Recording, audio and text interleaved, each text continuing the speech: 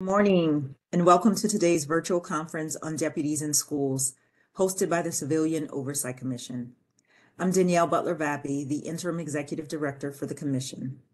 For those of you who may be joining us for the first time, our commission consists of 9 appointed volunteers from the community and 8 county staff members who research, analyze, and provide recommendations related to the Los Angeles County Sheriff's Department's practices, policies, and procedures. Our commission is advisory, so our recommendations are implemented at the discretion of the Board of Supervisors and the Sheriff's Department. Today, we're discussing the School Resource Deputies Program in the Sheriff's Department. School Resource Deputies are sworn law enforcement officers whose duty it is to protect students and faculty and to secure the campus and improve school safety. This is the final session in a series of educational conferences on this topic.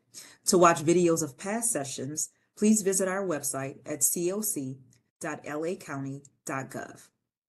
Our moderator today will be Commissioner Luis S. Garcia, who leads our Commission's Quality of Life Ad Hoc Committee. This committee is gathering community feedback about the topic of deputies in schools, and Commission staff is coordinating a series of roundtable conversations with various school district community organizations and members of the public. If you or someone you know may be interested in participating in these roundtable discussions to share your experiences and provide thoughts about deputies in schools, please reach out to us. You can do that by emailing us at cocnotify@coc.lacounty.gov. We also invite your written public comment, which our staff and commissioners will review as they analyze the issue and assess providing recommendations to the department and the Board of Supervisors. Again, you can do that by visiting our website at coc.lacounty.gov to complete the form to provide your comments. The deadline for submitting these written public comments is August 7th.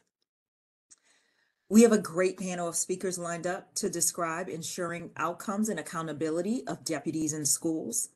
Today, you will hear from Baron Gardner, who is a teacher in the Antelope Valley Union High School District, followed by National Association of School Resource Officers President Rudy Perez, and Jewel Forbes, who is the Project Director of Mental Health and School Counseling for the LA County Office of Education.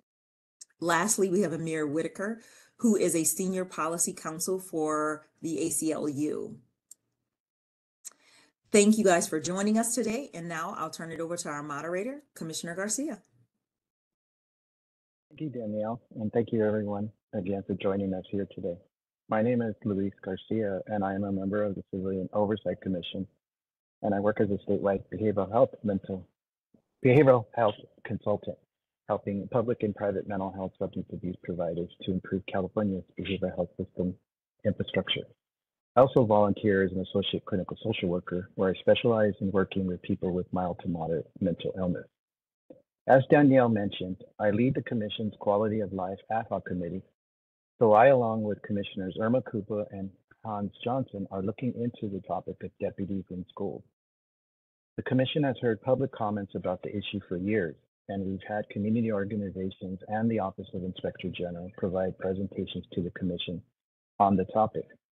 Now we are doing proactive outreach to learn what various stakeholders think about the topic. The Los Angeles County Sheriff's Department School Resource Deputies Program has contracts with various school districts to provide services on school campuses throughout Los Angeles County. In the last session, Balancing Safety and Equity, I heard a range of perspectives on school resource deputies in school settings. I was particularly intrigued with hearing panelist Linwood Unified School District Board of Education Vice President Gary Hardy Jr., who shared about how by investing in outcomes for students as opposed to school deputies, the district was able to improve its graduation rate at Linwood and Firebaugh High School. Today's panel will highlight the goals of school security and how district schools, parents, and students can work toward improved outcomes for students and ensuring accountability for all. While we work to refine the best practices to ensure safety on school campuses, it is important to prioritize students' successful outcomes and focus on accountability. This session will highlight best practices for hiring and maintaining appropriate staff, including security and other services. We will also check with teachers to ensure that programs intended to protect them as well as students are meeting those goals. Today, I hope to learn more about ideas for improvement as well as streamlining efforts to ensure that best practices are implemented across all schools. As always, following speaker comments, we will have a question and answer session. So if you have a question for the panelists, raise your hand in WebEx. And now turning it over to today's speakers. Although we've told you the names and titles of the panel speakers, I invite each of you to introduce yourself, including your preferred pronouns and a little bit about your background if you wish. Without further ado, I will turn it over to our first speaker, Baron Gardner, who is a teacher. Thank you for all the work you do, and please go ahead, Baron. Hello, name is Baron Gardner. 20-year veteran educator, been in the district for about 15 years. I've have some history in this area. The Stop Mass Incarceration Network, worked with a group of teachers, Alliance for Black Student Equity, and pretty much that's it. And work with community groups like Cancel the Contract and so forth. So here we go, man. Sheriffs in Schools, COC virtual conference. I know I only have about 10 minutes. Let me know if I'm moving too slow and need to speed up. Okay, so I'm just gonna go point by point and address the to me. Number one, the scope of SRDs, that's school resource deputy, scope of work, responsibilities, protocols, and procedures outlined by LASD or school districts. This was a little bit difficult, given that there were, school officials and leadership gave different descriptions of the role and responsibility of the SRO. Sometimes I'm going to use those interchangeably. So I apologize. I noticed right now it's SRD in the title and SRO and in my response. So these inconsistencies show a lack of overall clarity around the procedures and stuff in regards to the referral of students to the SRO. And the service agreement between the district and the sheriff's department is very vague. It doesn't include any details on the actual scope of work of the SROs. It's very, very vague. It says to enforce the law. So it really doesn't. We really don't have much to work on, and much to report in terms of protocols and procedures. A lot of this information is coming from, as you see right there, there's a link, Disability Rights California Investigative Report. So I wanted to have it there so people can have access to it. Hit the next screen, please. There is a training. I understand there is a 12-hour training by the LASD, which includes, to my understanding, no trauma-informed practices. And I also feel that the school district should have some input on how LASD deals with the minors. The training is done by the sheriffs. Next screen, please.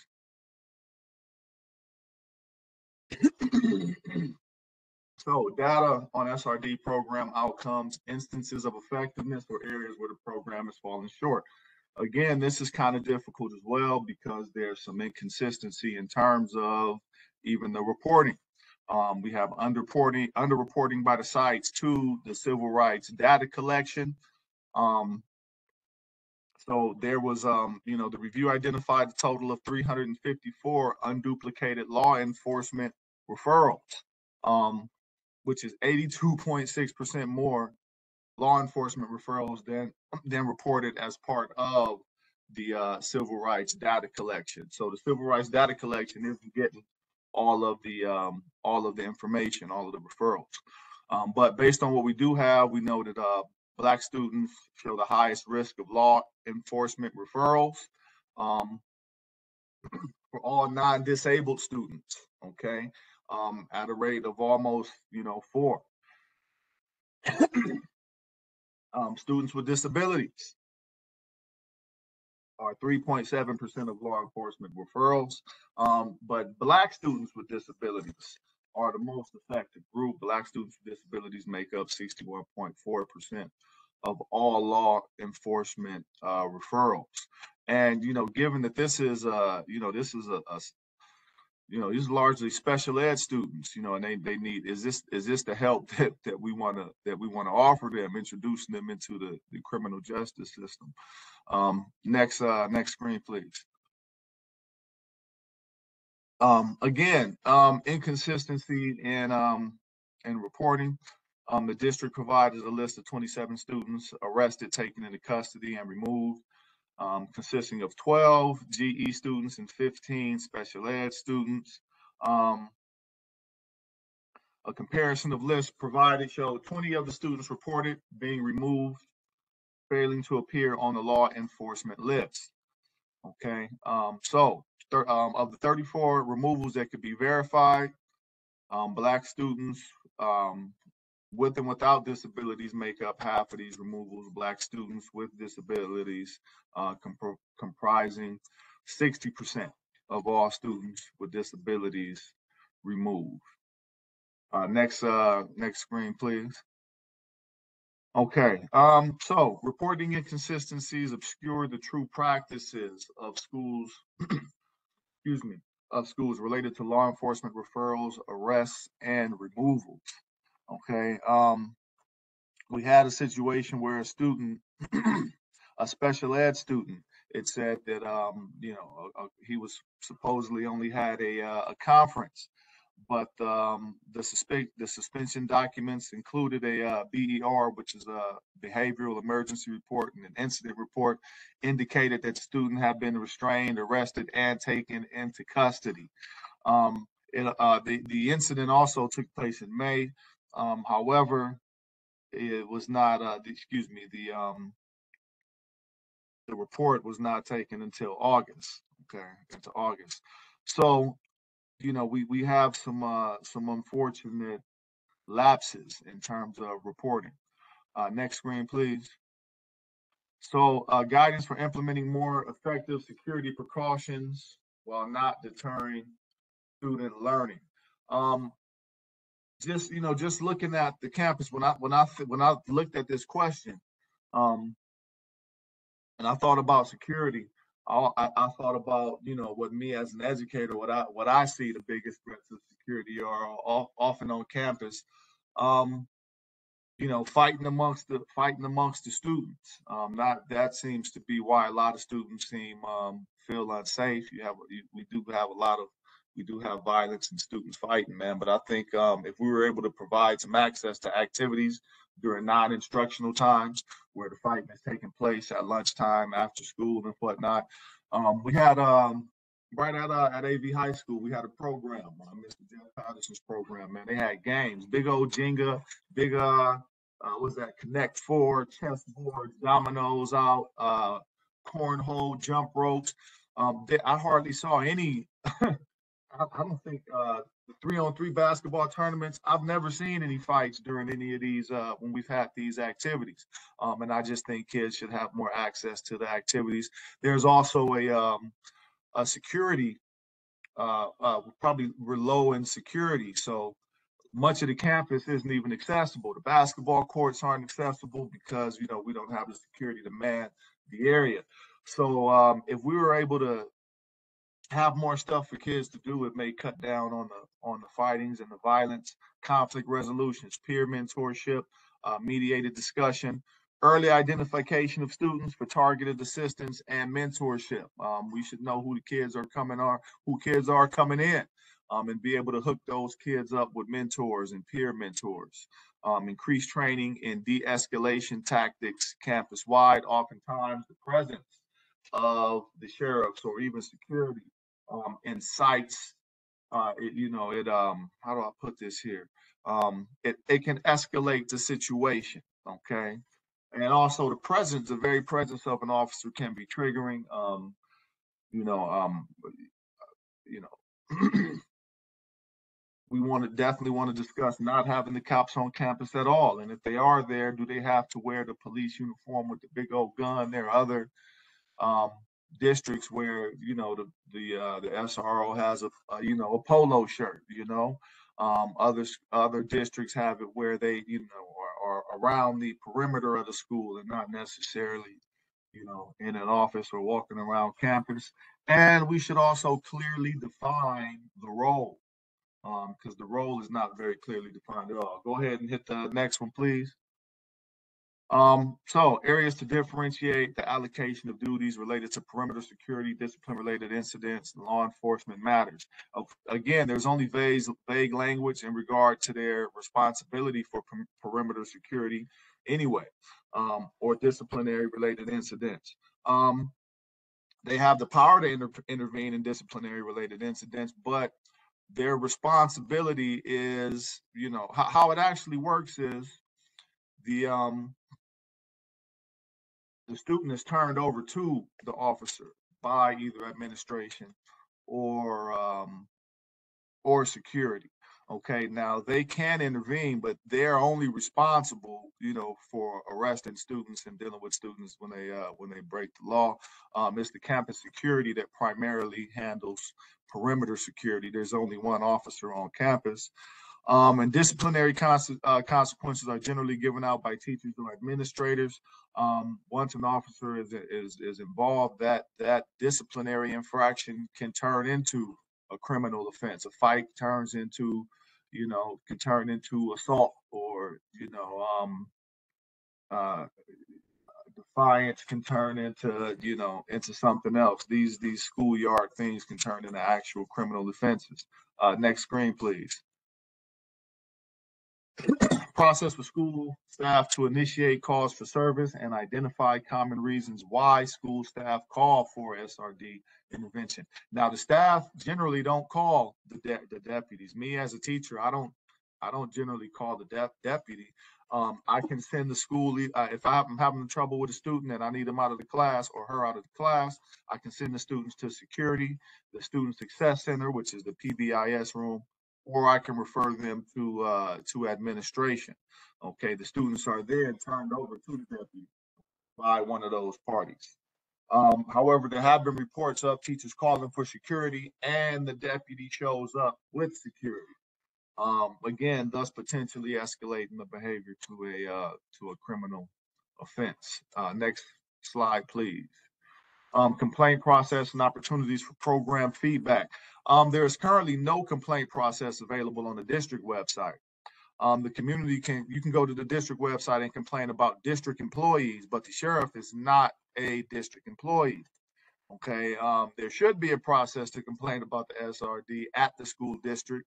And there should also be a process as to where students and their families they know what their rights are and what the legal repercussions can possibly be, and what their constitutional rights are. Because if there are kids in the bathroom and you walking out the bathroom and there's weed smoke coming out the bathroom and other kids in there, and the sheriff or the security wants to search everybody. What's the student's rights in that case, from being in the wrong place at the wrong time? Should they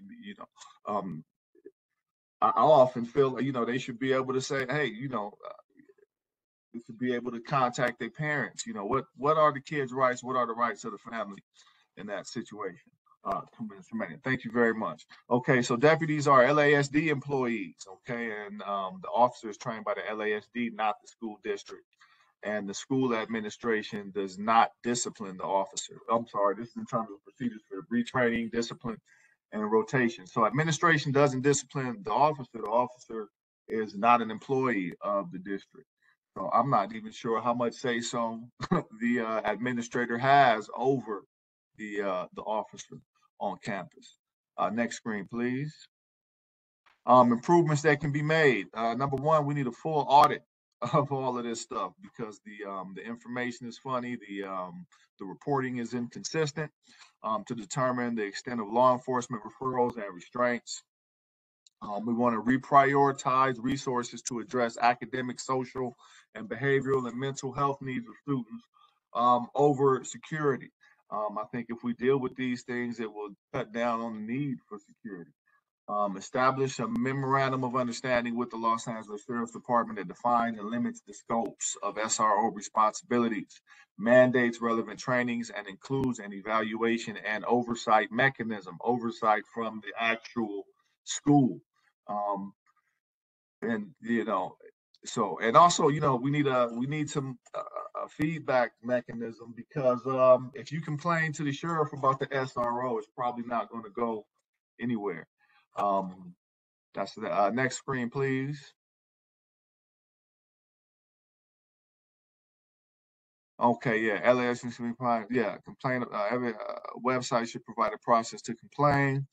Students and families should be educated on their rights. SRD should be wearing body cameras working on high school campuses, and requires training in various areas such as crisis response, de-escalation strategies, alternative to suspension, restorative practices, data entry and procedures, racial bias, disability-related behaviors, and manifest determination review best practices. That's the sit down that's had before a kid is expelled. And make sure they have they're getting all of their procedural safeguards through the IDEA legislation. And also, man, hey, the sheriff has just been just community-wide, they've been in violation of the Department of Justice monitors for years. There's no indication that it'll change. From a rampant gang problem, so much internal stuff going on with the district, with the sheriffs. I'm wrapping it up right now. I think our district should question whether or not they should contract with them at all. And I also think campus security, even though it's beyond the scope of this discussion, should be in the conversation as well, as the security and the SRD kind of complement each other. That is it. Thank you so much for my time. Thank you very much, Baron, for your presentation. Next, we'll hear from Rudy Perez, who is the president of the National Association of School Resource Officers. Please go ahead. Hi, good morning. I hope you guys are doing well. My name is Rudy Perez. I am the president of the National Association of School Resource Officers. I also have the privilege of being an assistant chief out here in the suburb metropolitan area of Minneapolis. And so just thank you for being part of the conversation. Thanks for letting me be here. I just, in my opinion, I've done a little bit of history for me. I did 22 years with the Los Angeles School Police Department. I retired out as a lieutenant, one of the greatest agencies in the world with the greatest missions of mentoring and protecting and leading kids safely through high schools in the Los Angeles area. An amazing organization. Unfortunately, I think we probably have a lot of different opinions in this panel as we are standing here, and that's absolutely okay. I'm absolutely okay with having different thought processes behind this. I'm an immigrant to this country. I immigrated from Guatemala. My first language is Spanish, and I definitely understand the challenges of living. I lived in the projects of Pacoima in the San Fernando Valley when I came here at a young age, and I have parents that are very, very hard workers. Definitely had my encounters with law enforcement. I definitely saw the challenges, and I've seen the progressions in a better way since I became a police officer, of where I saw law enforcement start as a kid and treated in very challenging ways as a law enforcement as a kid by law enforcement. But I still see the better outcome of having a land that I came from that did not have law enforcement, that did not care for the safety of their students in the country that I came from. So, which is what propelled me to become a law enforcement officer here in this country.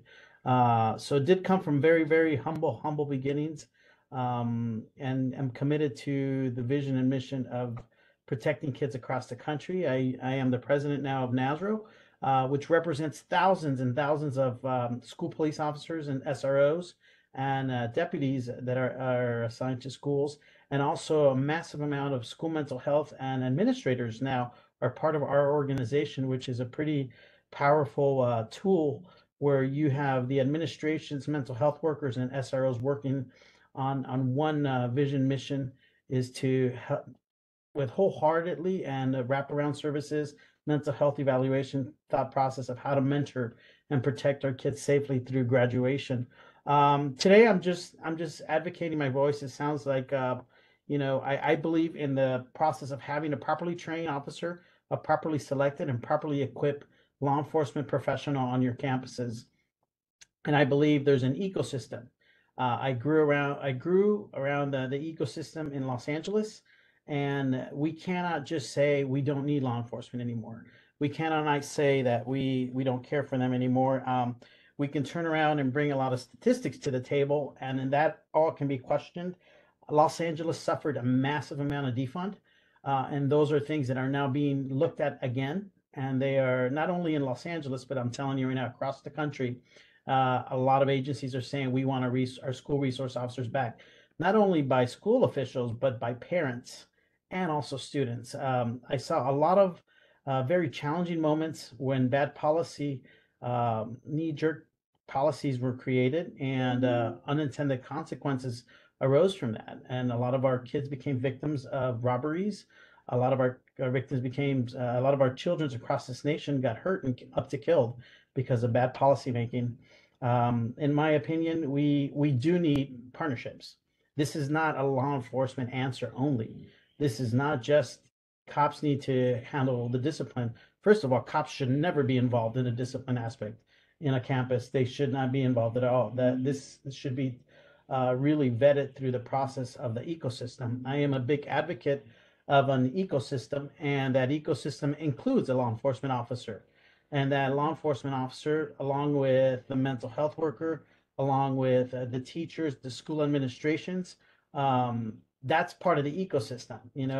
But what we did see, and I can tell you wholeheartedly, and I can show facts, and we have a lot of information that says the moment the SRO was removed from campus, everybody and announced to the world we're removing officers from campuses across this country, crime around schools and in schools started going up.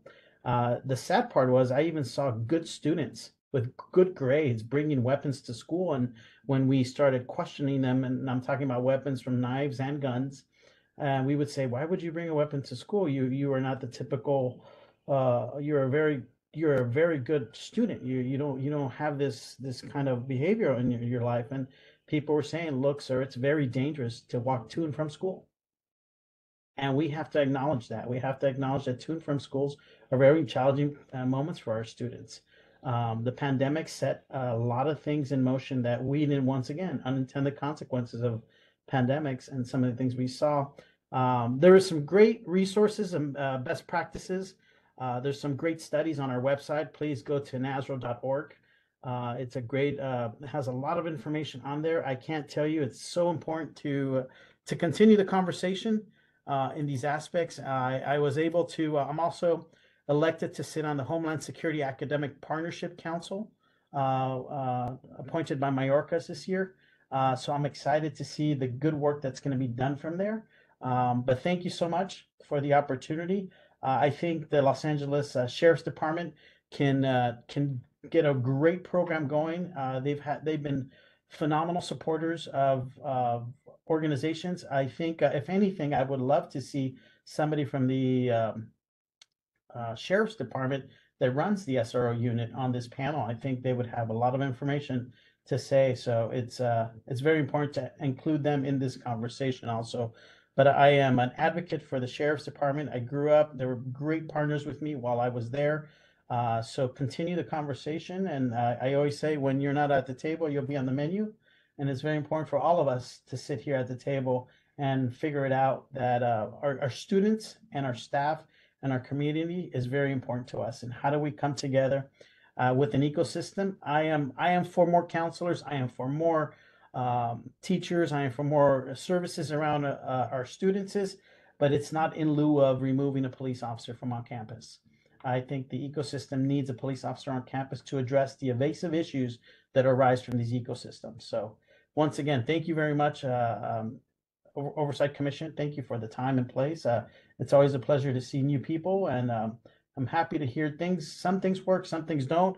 I think, as my partner Baron said, there's a lot of reporting inconsistency going on, and that is across the board in different ways. We're also getting a lot of reports on campuses that are not being reported to law enforcement officers that are mandates by law to your schools, and that is a challenge. Also, we have to look into these things. I think part of the restorative justice process is also restoring the justice of the victim, and we can't negate them either because they get victimized also. So I think school administrators, and we are seeing this across the country, school administrators and other administrators are being held responsible for some of these challenges that we are seeing of not reporting crimes that need to be reported. And I think in order for us to once again be part of an ecosystem and we work together, we have to be able to not have these inconsistencies across the board. I'm also with Mr. Barron, like,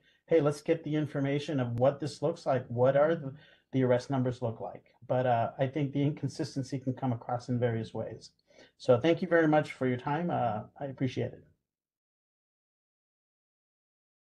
Thank you very much, Rudy. From a clinical social work perspective, I completely agree with your ecosystem. And for the record, on our first virtual conference session, we did have a sergeant from the Sheriff's Department that provided an excellent overview of their program. So moving forward, we'll now hear from Jewel Forbes, Los Angeles County Superintendent of Schools. Please take it away. Good morning. And so thank you for having me. And first, I just want to introduce myself, Jewel Forbes. I'm a actual project director too with mental health and school counseling for the Los Angeles County Office of Education. The Los Angeles County Office of Education provides support, technical assistance, and training to all 80 school districts in Los Angeles County. So we have a really big job. And so that is under the direction of Dr. Deborah Duardo, who is our superintendent of schools. And so just a little bit about my background. I've been with the county office as an administrator for about 14 years now. But prior to that, I was a district level director and also a school site high school administrator. So I've worked in this area for quite a few years. And so I'm glad to be a part of this group talking about law enforcement on school campuses. And so, as you know, in recent years, police presence on the school campus has garnered a lot of attention, with many believing that there is no role for law enforcement on school campuses.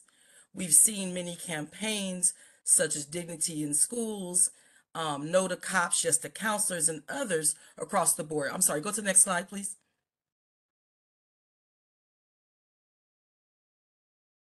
And so many of the things that we see garner attention that is negative toward law enforcement. But on the other side of things, we've also seen in recent years an increase in issues related to school safety, issues related to active shooters and intruders on school campuses. And so you have many asking for increased presence of law enforcement on those schools where we've seen active shooter presence. Next slide.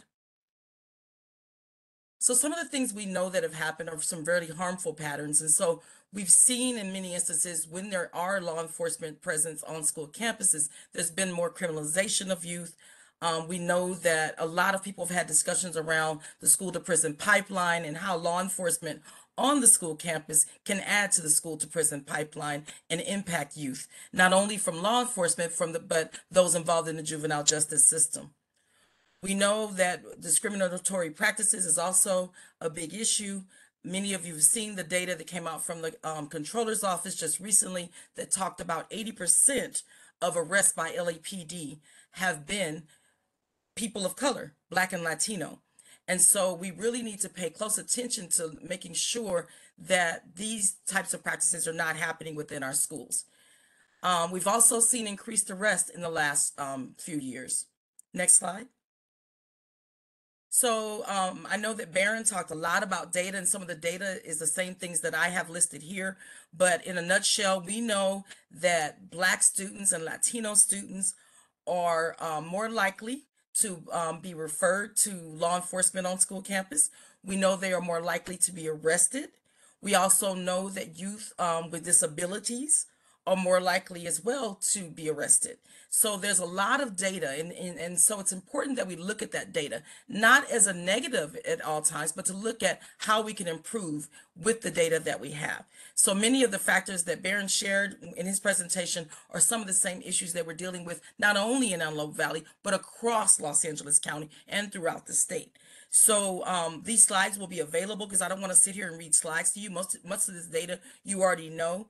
But when you look at these numbers, when you look at these percentages, it does make one feel concerned about the safety and well-being of our students. Next slide, please. And so I want to just focus for a moment in the reimagining law enforcement presence in schools and what that might look like and how we might work together to begin to look at this idea. Next slide. And so this really begins, and in my mind, I think about it's a shifting in our narrative. So we've heard so much negative about some of the things that have happened, and there's truth to everything.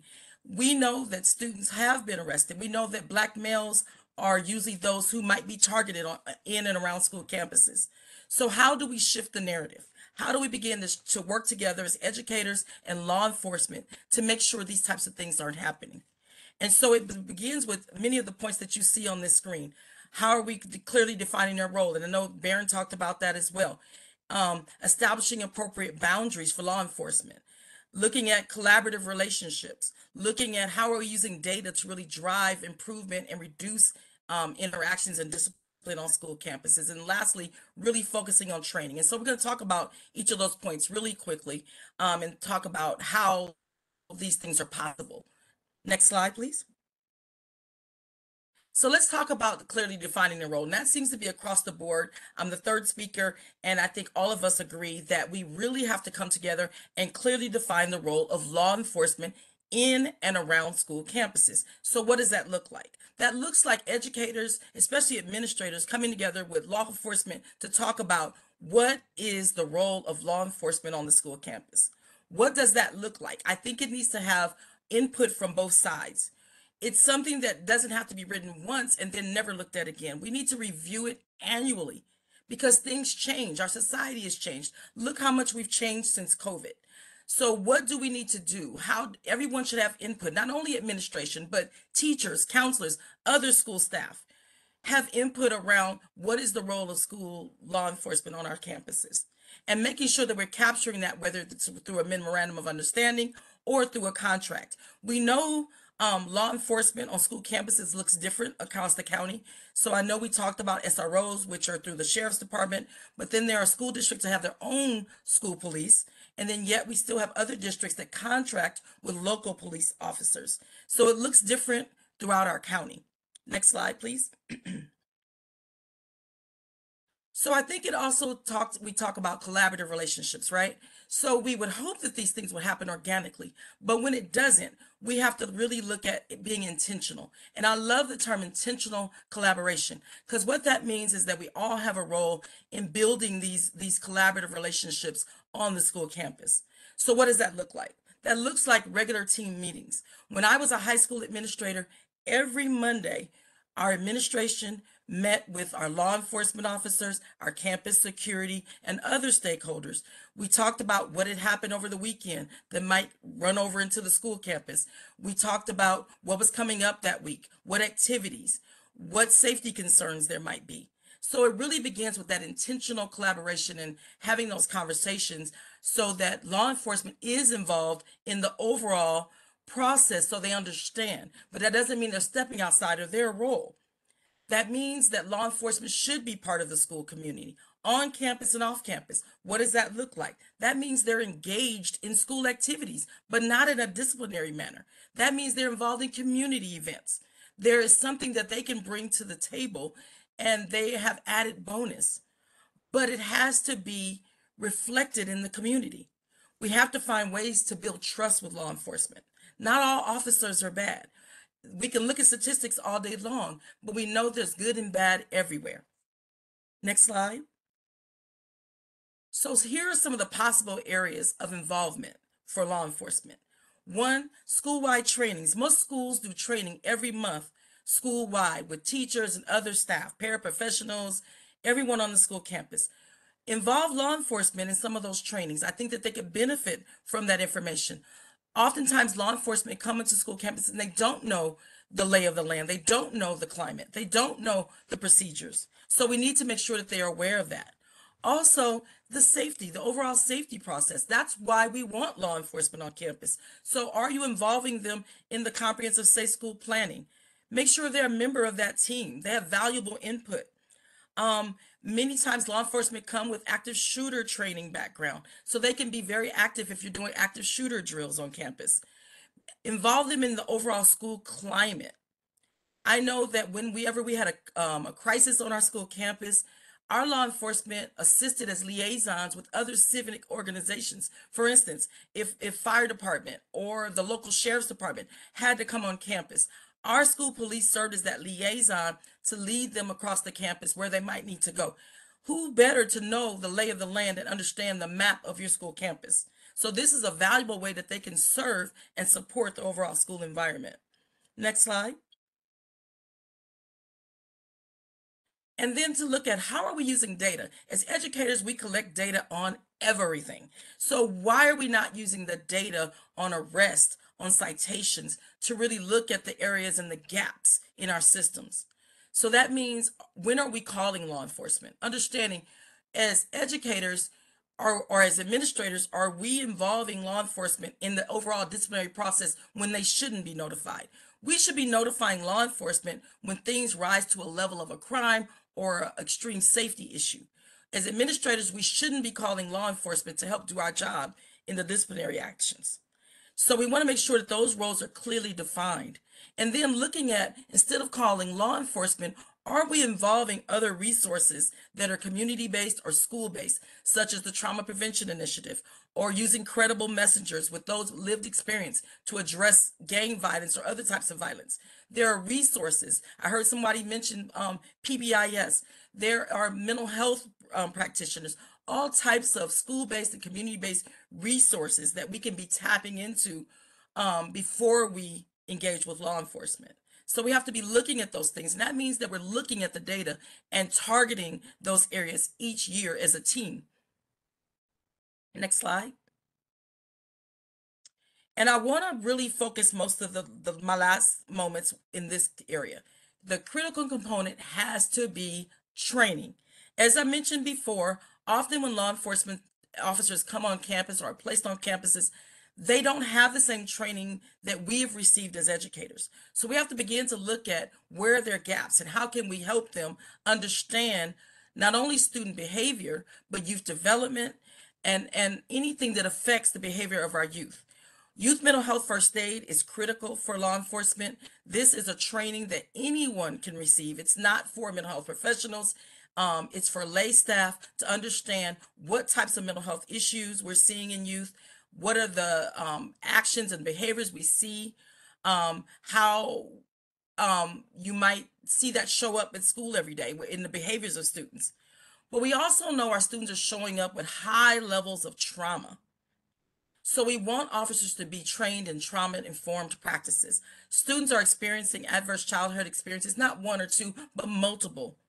And so even post-pandemic, we're seeing increased behaviors, increased needs for mental health across the county and across the nation. So we want to make sure that law enforcement understands that, because oftentimes mental health issues are acted out in behavior. Another component of it has to be equity and social justice work. We have to make sure that law enforcement understands the communities they serve, and that means understanding the ethnicity, the race, the culture, the climate that they're working in. Maybe those are not the same norms that they share, but making sure they're trained and they understand that. And so that allows them to have better communication, not only with students, but with parents. We know that many law enforcement agencies have now implemented implicit bias across the board, but having one-time implicit bias is not enough. It should be ongoing. I know within our organization, we've had implicit bias 1.0, 2.0, 3.0, because things change and we need a higher level of training to understand what are our biases. We all show up with biases, but what are my biases? And understanding how that relates to the work that I do. We want law enforcement to really understand youth behavior, so meaning youth mindset and behaviors, the brain development of youth. We know that sometimes youth are not making good choices because their brains are not fully developed. Those are simple trainings that we can implement to assist law enforcement in their decision making when they are involved with youth. We know that law enforcement is also trained in crisis response, but is it the same crisis response we receive as educators? So that means, are you aware that there's a psychiatric mobile response team when there's a suicidal student? Are you aware of START, which is the school threat assessment and response team? Are you aware of school-based mental health referrals? Are you working with the school counselors, to address some of those issues? How are we showing up and how are we working together in that collaborative way so that we can reduce some of the harmful patterns that have been created on school campus that are affecting especially youth of color? And so we want to begin to have those conversations. I want to share my contact information if anybody wants to have this conversation. We look forward to continued conversations on this topic. I do believe that there is a role for law enforcement on our school campuses, but I do believe that we really need to come to the table and clearly define that role. So thank you, and I'll stop there. Thank you, Ms. Forrest, for this excellent presentation. And now we'll hear from Amir Whitaker, who is the Senior Policy Counsel for the American Civil Liberties Union. Good morning, everyone. Thank you for hosting this conversation and thank you for the opportunity to speak on this matter. Next slide, please. I'm going to start with a little bit about myself and the perspective I'll be speaking from. So it'll be both personal, professional, and then also including some of my research experience. A little more about me. So I've been a credentialed teacher in 3 states, including California, and worked in schools throughout Los Angeles, but also in Florida and New Jersey, my home state where I'm from originally.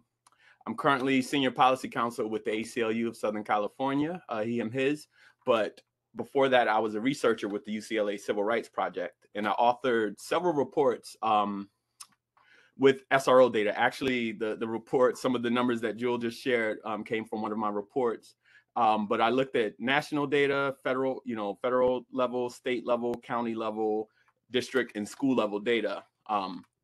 I've also represented students and families in this, what we know as the school to prison pipeline. And I myself was a survivor, am a survivor of this pipeline. I've been arrested, at one point pushed out of school. For years, I thought I dropped out of school, but once getting my doctorate in educational psychology, I realized the school actually created a climate that made me not want to come to school. And for some students, law enforcement, the presence of law enforcement in their practices are a part of that. Next slide, please. So I also wanted to just share a little bit of history and context too of how we get here. That this also informs and frames some of our comments and recommendations.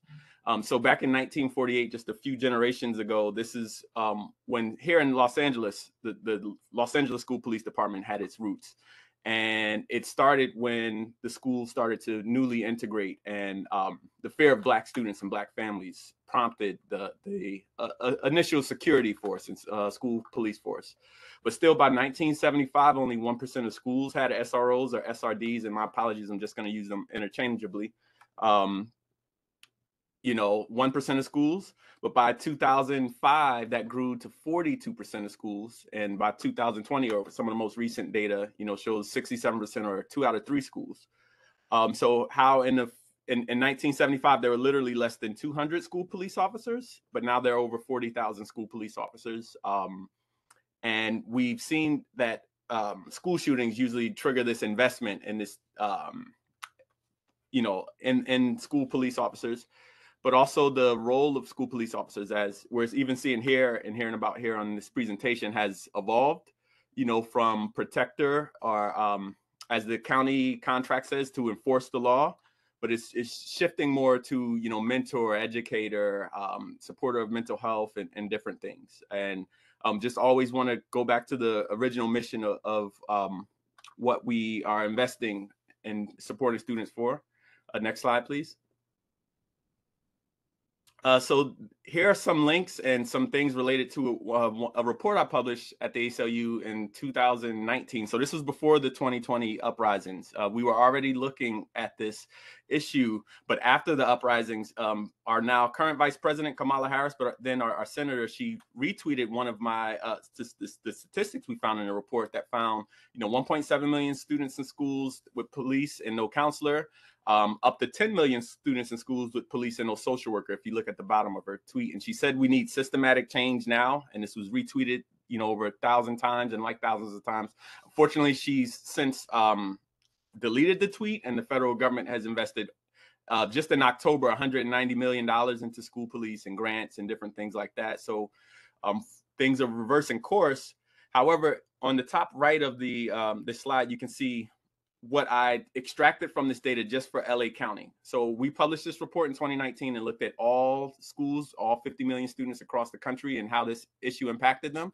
But here in LA County, school police and mental health across Los Angeles County, there are over 400,000 students, or about 30% of school students in LA County are enrolled in schools with police, but either have no nurse, counselor, social worker, and or school psychologist. So one of those four are missing, and it's usually the social worker. And I know, Luis, you're a clinical social worker, and there are so many schools throughout LA County that might have a SRD, an SRO, whatever, but there's no social worker, and that's just part of the how we're configuring schools now. And that's a travesty, because I know at ACLU we've represented students, and this was related to a lawsuit against Riverside County.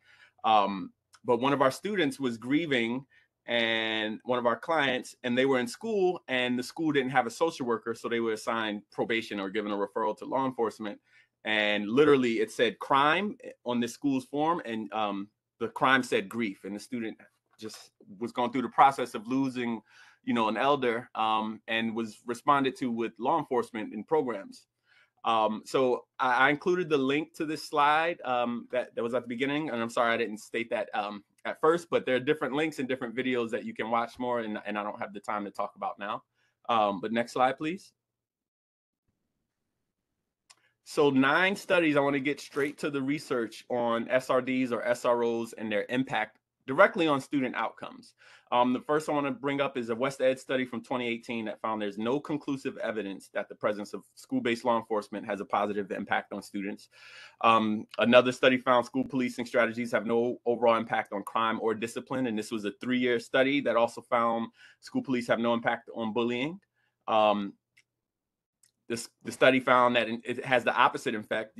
School police alienate, search students, increase surveillance, and harm school climate. The presence of school police can lead to poor academic outcomes, particularly among Black boys. And research found a correlation between school police and higher rates of exclusionary discipline with students of color.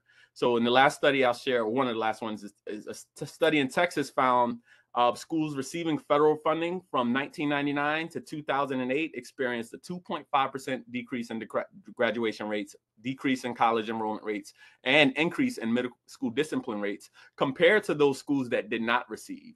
So that's a really important study. It looked at the schools that received these federal grants and the schools that did not, and the schools that received and increased school police saw these decrease in outcomes. And we also know students with disabilities, LGBTQ+, and others, as Baron mentioned, 60% of students in the Antelope Valley, Black boys in special education. And then the last study I'll share is, casualties can actually increase with school police. One study looked at over 133 cases of school shootings, and this is linked in the PowerPoint. But between 1980 and 2009, they found that the presence of school police could actually increase. And I encourage you all to go to nzerotolerance.org, where you can find more of these research and studies. Next slide, please. So one of the more recent reports we published back in 2021 that looked at California data and looked at what was happening in LA County, it's called No Police in Schools, and that's linked as well. And in this, we examine what's called the RIPA data, with which the sheriff and other law enforcement agencies are now required to report. But we also looked at the federal CRDC data to see if the presence of law enforcement or the rates of arrests at schools with law enforcement were higher than those without.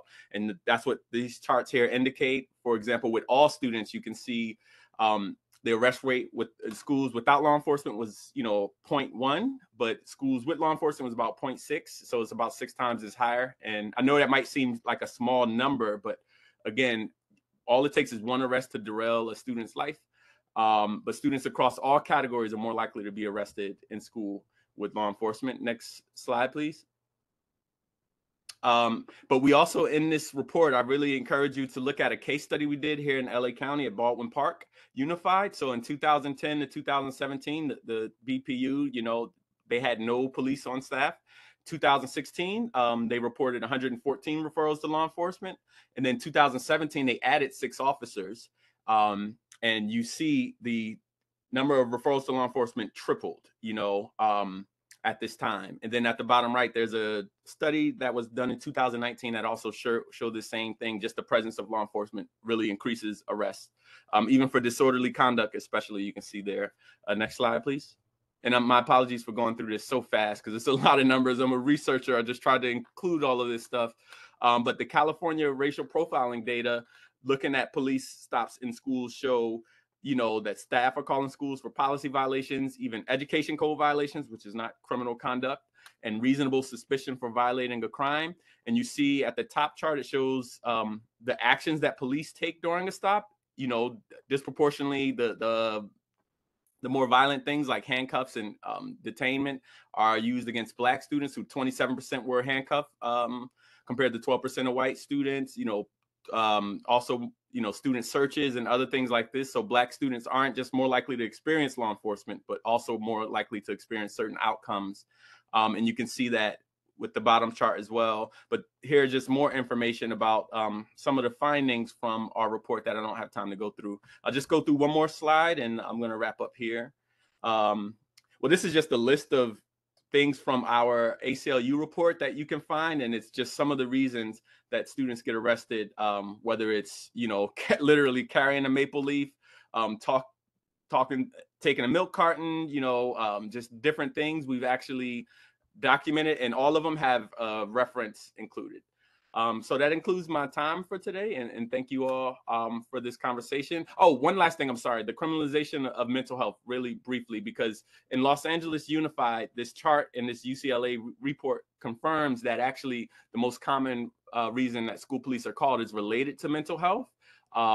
And we need to understand that although we can train police to respond to mental health, it's really important to have mental health clinicians and practitioners respond. And at the bottom left, you see something from NAMI, National Alliance for Mental Illness, and they say people experiencing a mental health crisis deserve help, not handcuffs. And that should most definitely extends to our students, because police responding can actually increase trauma and stigma.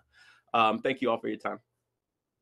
Oh, and there's the resources linked as well for all these reports, and will be shared. And last thing I have to say, because California has the distinction of having some of our young people killed by or murdered by school police and security, and just want to say her name, Mona Rodriguez, the 18-year-old who was murdered in Long Beach by a school officer who had some of the training that we're talking about that increases their effectiveness, still sent the bullet flying through a window as they were leaving the scene.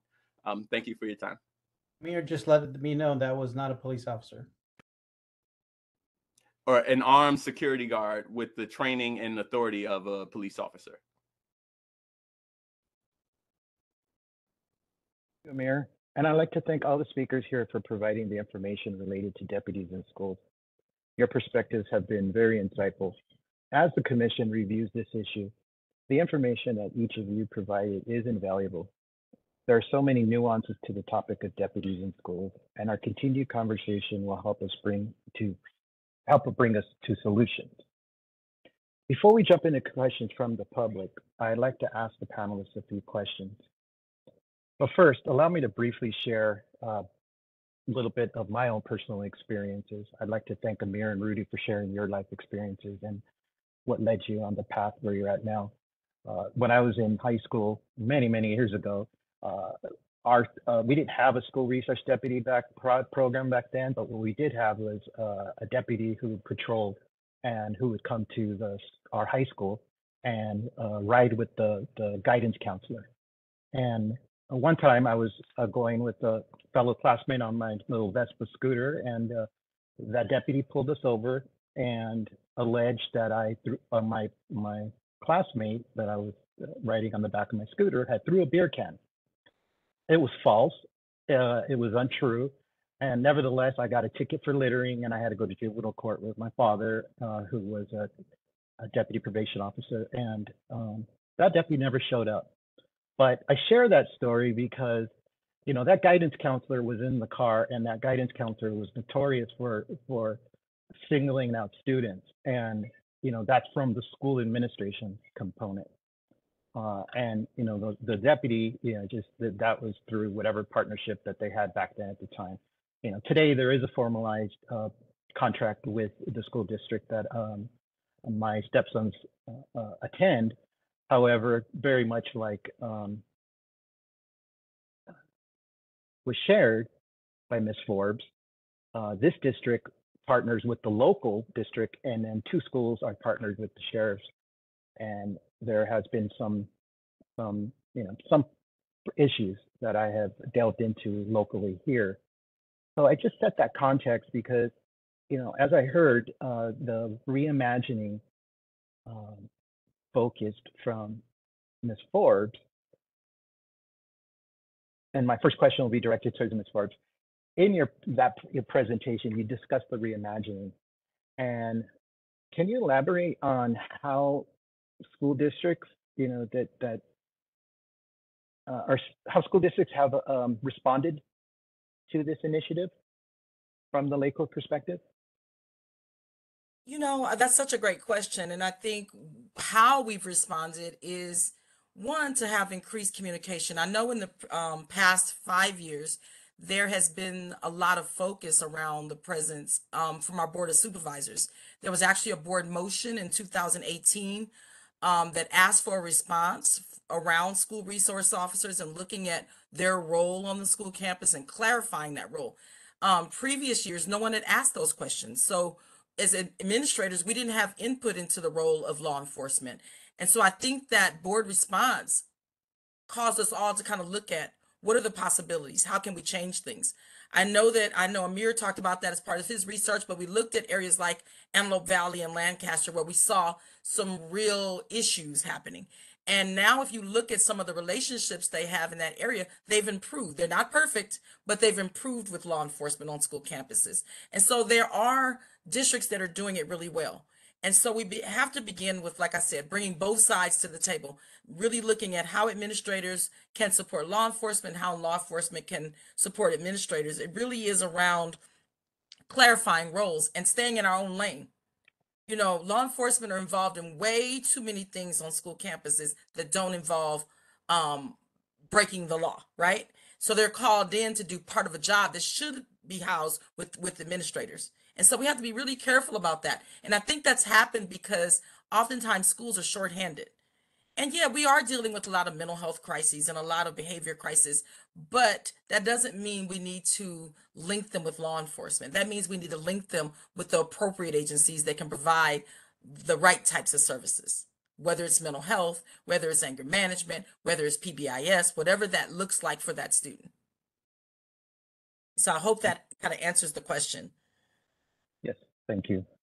My next question will be for Rudy. And when I heard your presentation and you shared about this ecosystem lens, you know, when I see that importance of having assigned, you know, when everybody in a academic or school setting has their identified roles, you know, I think we can see improved outcomes across, you know, the school setting.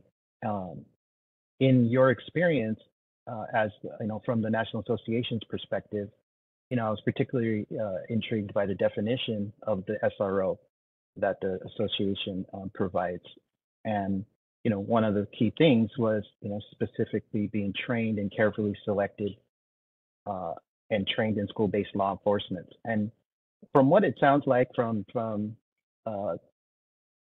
reports that have been done by the Office of Inspector General and from other community-based groups and some agencies, it appears here in LA County, the this lines of accountability has been an area that needs some improvement. Can you speak to, how your association provides guidance? I think is what I'm looking for to agencies around these areas. Yeah. I think it's once again, it's very important, and I keep reiterating, it's properly selected, properly trained, properly equipped, and that is a law enforcement officer. That's what I am talking about, a law enforcement officer, a sworn law enforcement officer specifically. As you know, and forgive me if it was at a place, but and there's no ill intention of Mr. Amir talking about the death of that young lady, and that was a tragic, horrible thing. And the moment I saw that, that was horrific. But I had to speak on that because that is a perfect example of having somebody that's not properly trained, that's not properly selected to understand that this is, look, why are we getting involved in the type of crime that we don't need to? So some of the key important things that we are now talking to is agencies like the cops office nationwide, that you got to have policies in place going, why do we use our school resource officers? Where are the areas that people can come back and say, I think it was, I'm almost sure it was, maybe Ms. Jewell said it, or Mr. Barron says, where do we have something in place where people can say, hey, we have a concern in regards to an issue that arose during the SRO contact? Where do we have that? And I think our conversation has been, those agencies have to have something within the school district, or have the school administrator saying this is the direction you need to go to, this place or website or location, or take the complaint and take it into a supervisor to come in and take that complaint. If that's what it arises to. So we are advocating and best practice. I don't even want to say best practices anymore. Current practices. I think it's important to say what's current in Los Angeles might not work for another small state. It just doesn't work that way. So I think current practices across this country need to be shared, and policies, MOUs need to be shared. I think we are going to gather a lot of information where school districts now are saying, hey, NASRA, do you guys have MOUs, samples of good MOUs? Do you have samples of good working relationships? Is there an alternative way to use a police officer?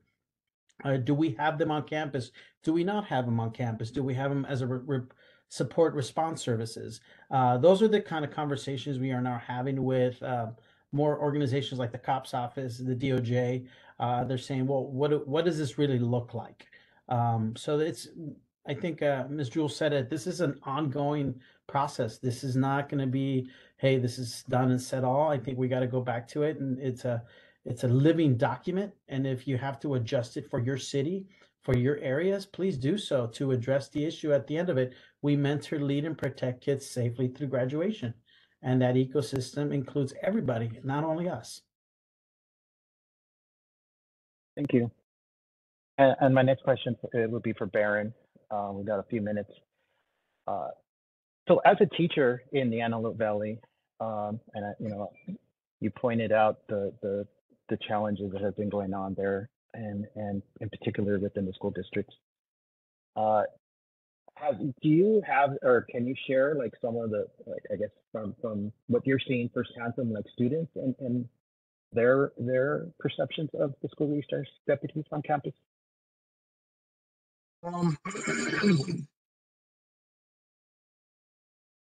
The students, generally speaking, I mean, it runs the gamut, but they're generally, how do I put it, man? They're generally indifferent. The average student walking around campus. I mean, if that's what you're asking me, the average student walking around campus is not necessarily thinking about the SRO. I mean, they did our school did a survey because there was a little stir around the role of the SRO on campus, and they did our school did a survey asking students what they thought about the officer on campus, if they wanted to talk to him or something like that. And they're just largely kind of indifferent, but I think to some of our kids, the police presence can be can be triggering. You know, this is Antelope Valley, man. A lot of the students up here are basically, you know, economic refugees, man, if you will, pushed out of the basically pushed out of the cities and forced up here. And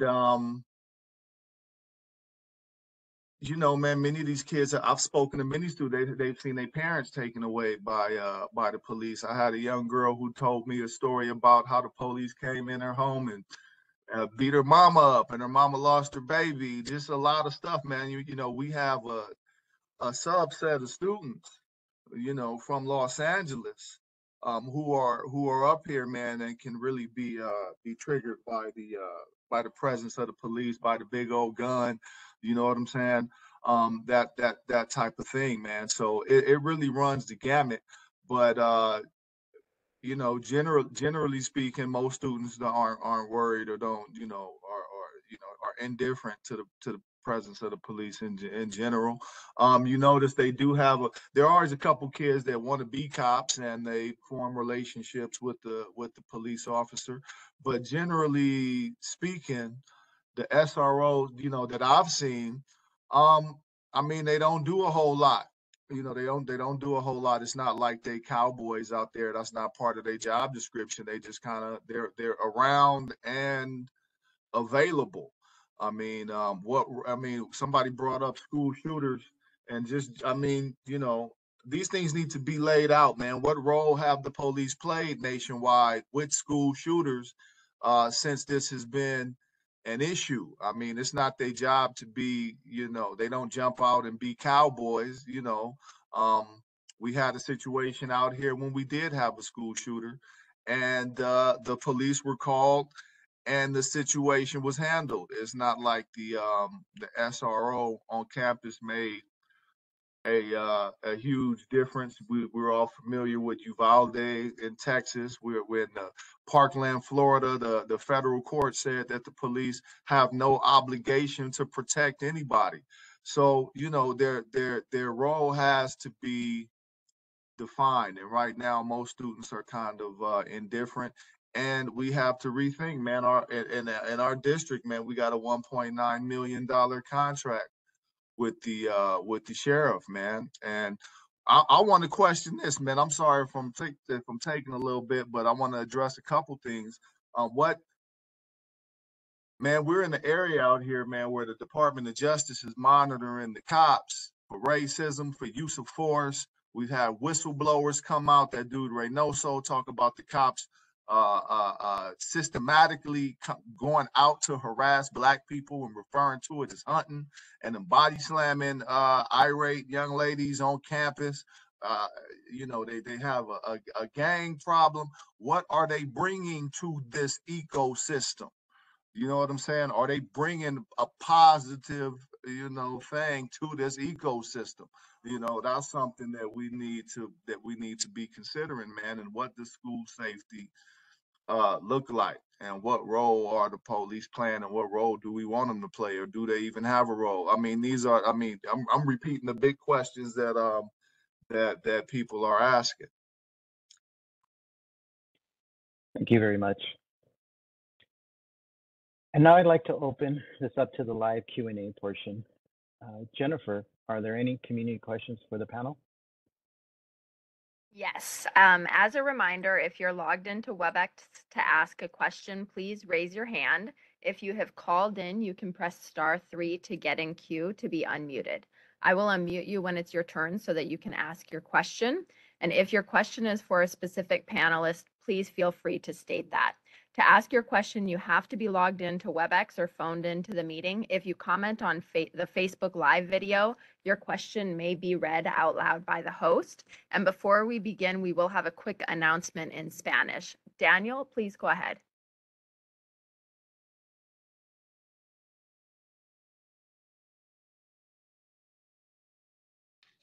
Sorry, I had to mute myself.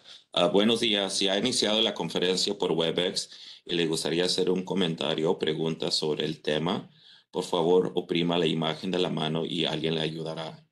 Si está escuchando la conferencia por teléfono y le gustaría hacer un comentario o pregunta, por favor, oprima la tecla de la estrella y el número 3. y alguien le ayudará cuando sea su turno. Si está viendo la conferencia en vivo por Facebook y ha escrito un comentario o pregunta, la coordinadora de la conferencia va a leer su comentario al grupo. Por fin, si su pregunta es para un panelista específico, por favor indique eso al comienzo de su pregunta. Gracias. Thank you, Daniel. And just as a reminder, this is for questions, so there will not be a timer because it is not a public comment. And we have our first question has been sent in through the chat. It's from Shanna, so I'll be reading that out loud. It says, how are students involved in reimagining? My high school student was at LAUSD High School with school groups actively advocating for the removal of SROs and LAUSD PD. And though some parents wanted SROs and others did not, it seemed that the students were not involved in the grown-up conversations. Are there youth representatives on the Civilian Oversight Commission at this time? So coming as a staff from the commission, we do not have any commissioners who are youth, but we are working with other commissions and agencies such as the Human Relations Commission and the Youth Commission to try to receive public feedback related to this issue.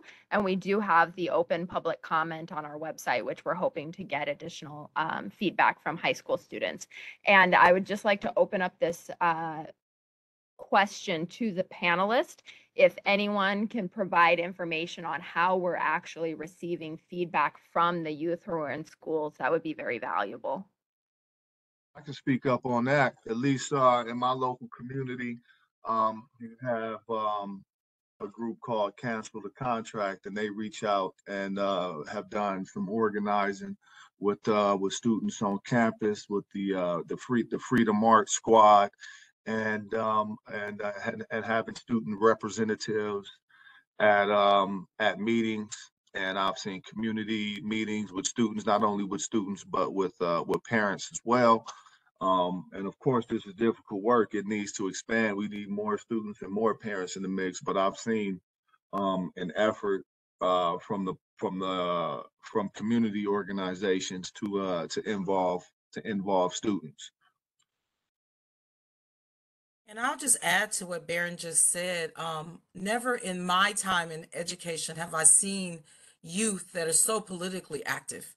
And I'm so proud of them for taking the lead. And so we're seeing youth advisories across the county. I think that it needs to increase, but we are seeing youth that are really expressing their voice, expressing their feelings on school campuses. You know, one of the many campuses are creating safe spaces, like Dream Centers is one of those examples where youth can come together and talk about issues that they're dealing with that are affecting their communities. And so we want to see those types of safe spaces available across the entire county of Los Angeles in the years to come. You know, I was there when the inquiry of a lot of information from parents and students were asked. I believe it was under the direction of Austin Butner, the superintendent, that he did take an inquiry to parents and students. And I believe at the end of it, it did support the issues of having policing, but with the reimagination thought process of what shall it look like. At least when I was in Los Angeles, we also did the Student Bill of Rights, and the school police department was the first ones to help pioneer that with the school board. So that was part of also including students in that conversation. And I'm not sure if you were part of that or there at all, just FYI. Awesome, thank you. And so for the next question, we'll go to Vanessa Perez. Vanessa, if you can acknowledge the unmute request. Okay, please go ahead with your question, Vanessa.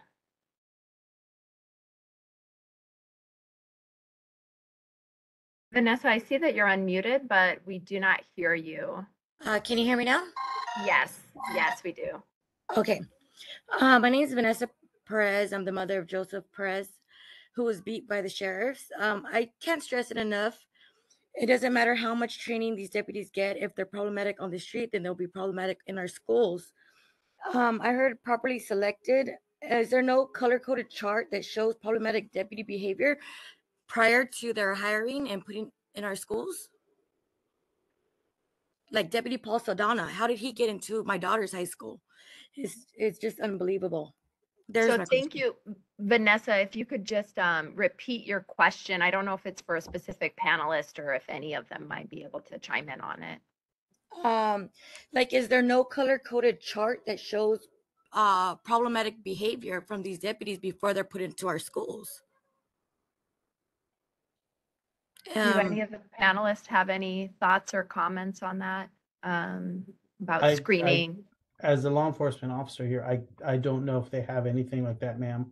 But I couldn't speak onto what their process is. And generally speaking,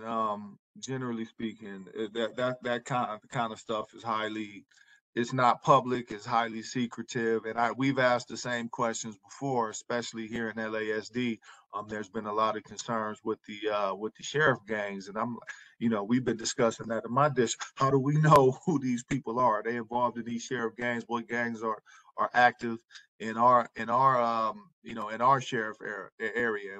We've had situations with police brutality on upon students as well. But it's highly, we don't have access to that type of information, and I doubt that the schools actually do. The school, they're LASD employees at the school site, and the schools basically, I mean, they can't discipline them and don't have any, so I'm quite sure that they don't have any information on their history before they pop up. If somebody with a little more knowledge can speak up on it, that would be great.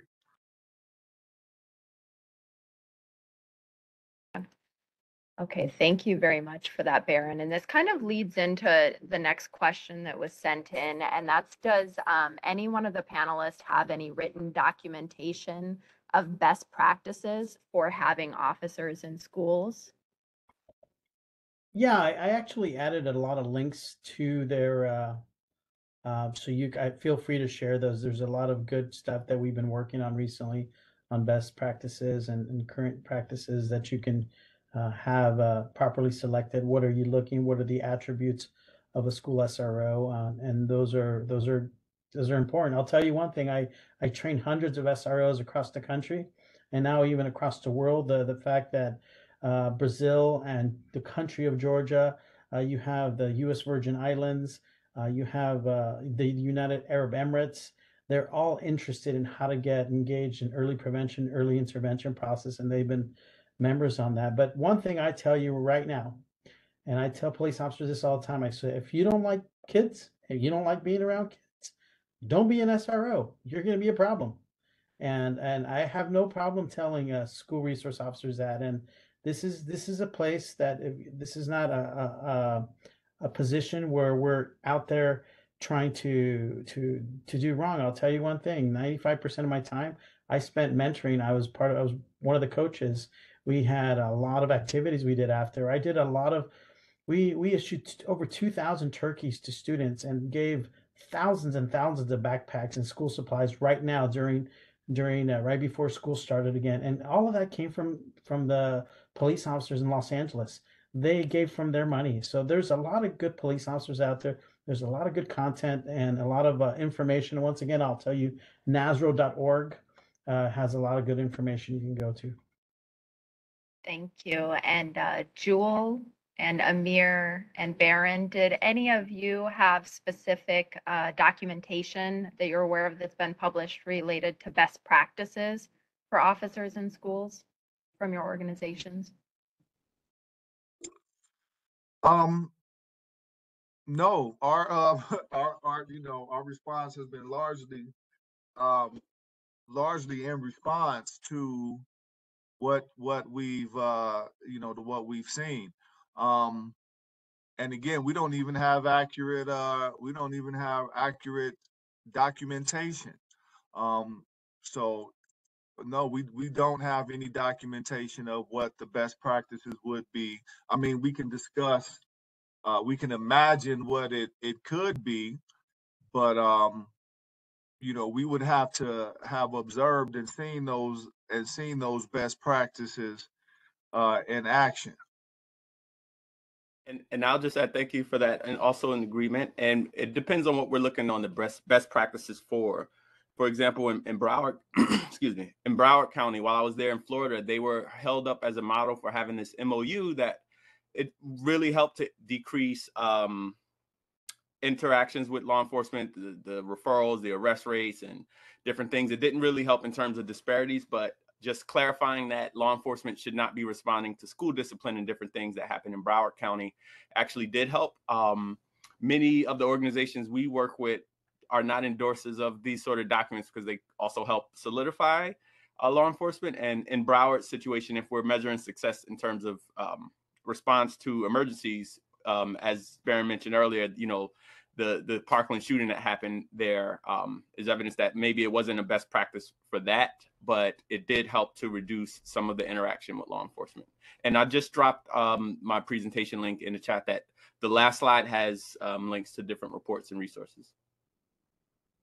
And I'll just add to that, we do not have anything related to best practices. What we do have is our response regarding the board motion, but it really is talking about how to utilize other types of community supports in place of law enforcement, you know, involvement, meaning utilizing mental health services and some of the things I mentioned earlier to really drive some of the incidents that are happening on school campuses. Wonderful, thank you. And then the very last question that was sent in is actually for you, Jewel. It says, what is LACO's jurisdiction to make a change in districts throughout Los Angeles County? So I'm glad, that's such a great question, because we get this question all the time, because I think a lot of people believe that LA County Office of Education oversees the 80 school districts. We do not. We provide guidance, we provide support, we provide training. A lot of the staff at LACO have specialty areas. Like for me, that's counseling, that's mental health, that's violence prevention, that's anti-hate. And so we help support schools. But a lot of what we do is make sure that we help them understand new legislation that impacts schools. And so LACO does a lot of partnerships, especially county partnerships with other county offices. We work very closely with Office of Violence Prevention, who I know is on this call today, with the Trauma Prevention Initiative and other areas of violence prevention, gun safety, and issues like that. We also work with Department of Mental Health. And all of that is done to support overall school process and really supporting students and the school community. So I hope that answers the question, but I know a lot of people wonder, like, what does LACO do? And so we really do, you know, if you think about the arms are that we have the California Department of Education at the state level, and then we have county offices across California, you know, Orange County, San Diego County, Los Angeles County that support schools. And then you have our local school districts along with many charters and private schools as well. So I hope that helps kind of understand like what our responsibility is, but we always have students at the forefront. And so we deal with safety as one of our main priorities at all levels, whether it's mental health, whether it's law enforcement, all of those different entities tying together and working together to try to reduce incidents that put students at harm. Thank you very much for that, Jewel. And I know we just have about 2 minutes left in the conference, but I see that Norit has raised your hand. Please go ahead with your question and hopefully we'll get an answer in real quickly. Hi, yes, thank you. So I have kind of a two-part question. So one being, I think we can all agree that oversight and accountability are constructive for really all institutions, seeing as we're all here today. So just really connecting with Vanessa's question, just wondering about what plans are for continued accountability. So if officers continue to be a part of the fabric of our school communities, what are the plans for continued accountability, continued transparency with accountability, and especially on the student level? I think there should be ways that students can provide feedback on SROs, and one, for people in the community to be able to track that, and two, for officers who are maybe acting beyond the bounds of what the agreed upon standards are to be removed or, to be, just held responsible for their actions. And then the second part was really just a logistical thing. I haven't received any of the chat messages. I was really wanting to just read more about the presentation Amir mentioned that he shared, and then also the contact information for Ms. Forbes. Sure, Nora. So I'll just chime in there. For all of the presentations, those will be posted and linked from the commission's website, which is coc.lacounty.gov. And for anyone wanting to follow up with a panelist or vice versa, you can email us at cocnotify@coc.lacounty.gov, and we'll put you in touch with the intended person. So thank you very much for that question. And Luis, I will turn it back to you.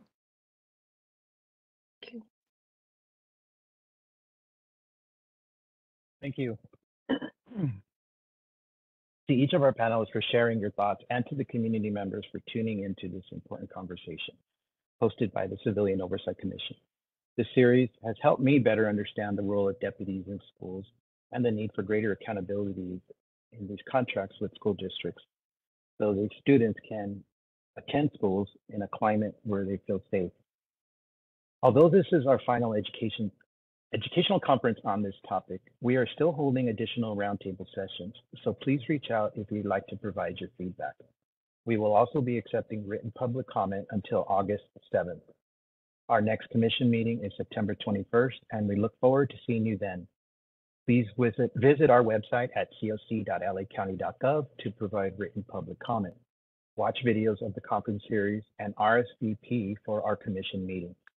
Thank you, everyone, and have a wonderful day. This concludes our conference.